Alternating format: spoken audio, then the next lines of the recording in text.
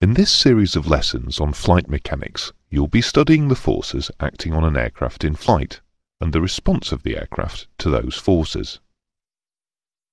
For an aircraft to be in steady, unaccelerated flight, the following conditions must exist.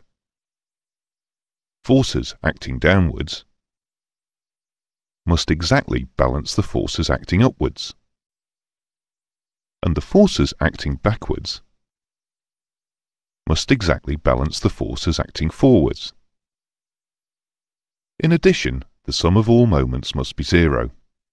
When all these conditions are met, the aircraft is in a state of equilibrium. In straight and level flight, there are four forces acting on the aircraft: lift, weight, thrust, and drag. Weight acts through the centre of gravity, the CG, vertically downwards towards the centre of the Earth. Alternatively, weight can be said to act parallel to the force of gravity. Lift acts through the centre of pressure, CP, normal, or at 90 degrees, to the flight path. Drag acts backwards, parallel to the flight path. And thrust, for the purposes of this lesson, although not strictly true, can be said to act forwards, parallel to the flight path. For an aircraft to be in steady level flight, a condition of equilibrium must exist. This unaccelerated state of flight is achieved with the aircraft trimmed, with lift equal to weight, and the throttles set for thrust to equal drag. For steady level flight, then, the opposing forces must be equal. The proportion of the lift force to the drag force, known as the lift-drag ratio, for most modern aircraft is between 10 and 20 to 1. In simple terms, this means that lift is 10 to 20 times greater than drag. The lines of action of thrust and drag usually lie fairly close together, so the moment of this couple is small and will be disregarded for this study. The positions of the CG and CP are variable, but under normal circumstances will not be coincident. The CP will move forward as angle of attack increases, and will usually stay aft of the CG, unless the design allows the tailplane forces to stabilize the moments adequately with a forward CP. The CG will move as fuel is used, usually forward, but will usually, on conventional aircraft, remain in front of the CP.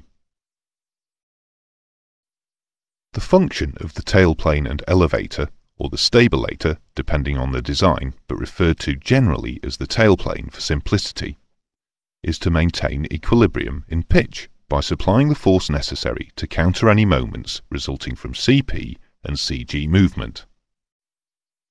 With the CP providing a pitch down moment being behind the CG, the tail surfaces must provide a downforce. If the tailplane is producing a balancing force, this will add to or subtract from the lift required to balance the weight. For a downforce, the usual situation, lift must equal the weight plus the tailplane downforce, and for an upforce, lift must equal weight minus the tailplane upforce. For steady level flight at a constant weight, the lift force required will be constant, and at a steady speed, the wing will produce this lift at a given angle of attack. However, if the speed is changed, the angle of attack must change to maintain the same lift. As the lift changes with the square of the speed, but in direct proportion to the angle of attack, the angle required for constant lift will vary as shown on the graph on the screen. The minimum possible level flight speed, Vs, for any given lift force is achieved at the critical or stall angle of attack.